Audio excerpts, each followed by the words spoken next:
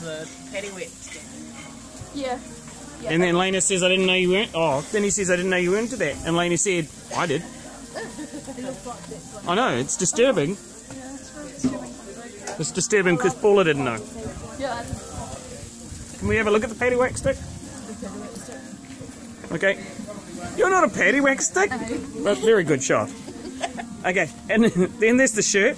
I like the pigment dyeing of that shirt. I mean, Cookie Monster's such a cool colour, and he's like, cookies and milk.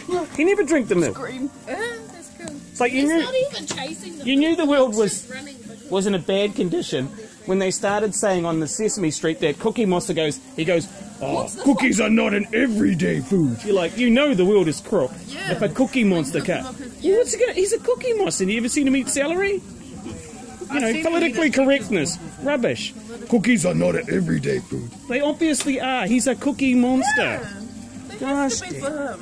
That's what his diet is. Loving him. Listen, looking excited. Celery sticks. Yeah. Celery stick monster. They would have got really skinny. Maybe that's why. Yeah, well, they didn't want kids eating cookies all the time. You also noticed that he had no throat when he was eating the cookies. They were all flying out the side of his mouth. Yeah, that's because Jim Henson hadn't worked out how to make a puppet with a throat at the time. So, you know. And probably didn't. I don't know if Muppets are supposed to. You know. Polly!